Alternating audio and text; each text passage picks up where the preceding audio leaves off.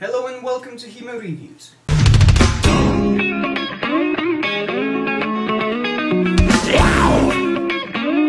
So today I'd like to talk about sword steels.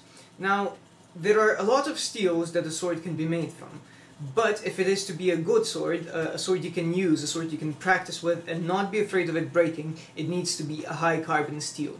There is no magic adamantium slash unobtainium slash whatever alloy that would work better than carbon steel does. This isn't to say that they used to have better steel than we do now. Actually, now we have a purer steel, which makes it stronger.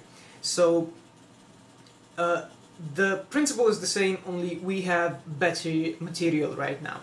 Now let's take a look at some of the basic principles of steel. Steel is something of let's say a derivative of iron. It's iron that has a higher carbon content. If we want to heat treat steel, it needs to have a carbon content higher than 0.40%. Now, usually it's in the name, so we can tell how much carbon a certain steel has by the name it has. So let me scoot over here so I can write stuff here and yeah, here. So if we have something like an IC, IC is one of the nomenclatures for steels, IC 1040, the last two numbers give us the carbon content. So here the carbon content is 0.40. The first number, that is D1, D1 means that it is a plain carbon steel. So the first number actually denotes what kind of steel it is. You can look it up on the internet, you have various types. So let's say 1 is a plain carbon steel, I think 2 is a nickel alloy, and 5 is chromium alloy, and so on. Some alloys are appropriate for swords, but they still need to be high carbon. Exactly how high carbon are we actually talking? Well, usually it starts at about 0.60. So for instance, the IC 1060, which is roughly the equivalent of the European CK60, is a great sword to have for practice blades because it is very durable. However, because it has a slightly lower carbon content at 0.60, it won't hold an edge as well. So it isn't as appropriate for sharp swords as, let's say, a 1095 is. But a 1095 isn't as appropriate for practice swords because it will break more quickly. It will hold an edge better, but it breaks quicker. Now, this isn't a problem with sharp swords because a blunt sword or a federschwert, they will take a lot more stress in a single rough practice session than a sharp sword is likely to see in its lifetime. So 1095 is a good steel for sharp swords. Of course, it means it has a 0.95 carbon rating, which is past the point of 0.85. That means if the steel has a carbon rating that is higher than 0.85, it means it will hold an edge much better than steels that have a lower carbon rating. Now 1060 can still make a sharp sword, but you'll have to hone the edge a lot more. However, it is more forgiving. If you hit something hard, it is less likely to chip. It might roll back faster, but it is less likely to chip. Now, this isn't the only type of steel, so plain carbon steels aren't the only type of steel that are appropriate for swords. We have some alloys that are really good for swords, but they're also high carbon steel alloys. So, for instance, the 5160, it's a... So the 5 denotes a chromium alloy. The 1 is the percentage of the highest element in the alloy besides iron and carbon, which in this case is chromium. So this is a chromium steel with about 1% of chromium in it and 0.60% of carbon, which makes quite a durable sword, which is also corrosion resistant. It's not stainless, but it won't rust as quickly. Then we also have stuff like the 6115, which apparently holds a really good edge. I'm not sure why, I haven't taken that good a look at it yet, but it holds an edge well, and it is also very appropriate for practice swords. There are also some other carbon steels that are commonly used, like the 14260, or some tool steels like the T10. And some other stuff. However, it is always carbon steel that is used for swords. This isn't the most important thing with making swords, however. You can have the best steel available, but still have a shitty sword because it's heat treated badly. Now, you can't really say how well a blade is heat treated until it breaks. Or, well, if it doesn't break for a long time, then you know it's heat treated quite well, or it doesn't take a set.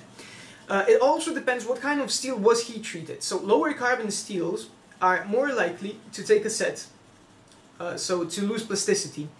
But if it's a very low carbon steel, so let's say below 0.60, you might actually bend it back and not be afraid of the loss of plasticity affecting the breakage percentage.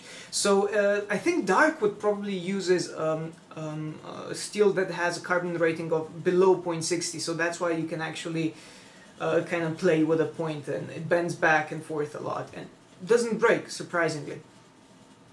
But I prefer steels that don't take a set, and I think that starts at about the 0.60 range. So well-formed 0.60 can be bent to over 90 degrees without taking a set, if it's well heat treated, of course. Now, how do you know if it's heat treated?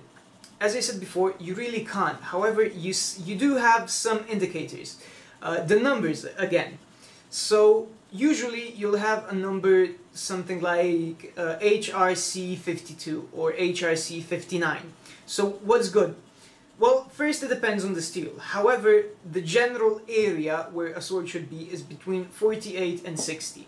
It also depends on whether it's sharp or blunt. Blunt swords will have, as a general rule, a lower temper. So they won't be as hard, but they will be more flexy, and they will be more likely to take a set before they break. The higher the number goes, the more likely it is that the blade will break before it takes a set. However, like if we have 1095 and we want a very, very hard edge, which has very good edge retention, there is one more thing we can do. We can differentially heat treat it. This means that the spine, the middle of the blade, will be soft, and the edge will be hard. So if you come across this, you'll probably have two numbers. One for the spine, which will be the lower one, and one for the edge, which will be the higher one. So it might be something like HRC 48/60, which means the spine is 48, HRC, hardness Rockwell, and the edge is 60. That's a very good blade. It's both durable and it also has a good edge retention. Of course, if it is made well and heat treated well. The other thing you can take a look at is when the blade breaks. If the grain is very fine and sand-like, then the heat treatment was quite good. There might have been a smaller issue with the heat treating, but the smith really couldn't have known. However, if the grain is large, then something has gone wrong with the heat treatment, and it is the bladesmith or the heat treating house's fault. So that's the quick and dirty basics of steel, so that when you look for a sword, you know what to be on the lookout for. So the steel type and the hardness Rockwell are the most important factors that give you some idea what the sword might be like. They are not the alpha and omega. If those two are good, the sword might still be crap, or it might be badly heat treated and advertised as something else, but at least it gives you some pointers. And this is true basically for all swords, no matter if you're a katana fan or a Euro fan or something in between. So I hope you enjoyed this video. Thank you for watching. If you liked it, please subscribe. If you have any questions, if you think I've said something wrong, or if you know I've said something wrong, please leave a comment in the thingamajig, the comment section. I think it's a thingamabob now. Okay, so leave a comment over there. I'm eager to learn. I've basically done some research for the past 6 months into various steels and such. So thank you for watching. Have a good day, and I'm off.